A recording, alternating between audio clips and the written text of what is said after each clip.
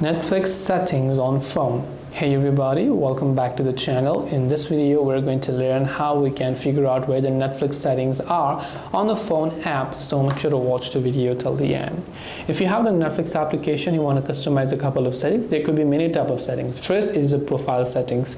To customize your profile settings, tap on the edit option from the top right and select a certain profile for which you want to go ahead and then actually basically choose the settings that you want, such as language, audio, subtitles, profile lock, or viewing restrictions. Right?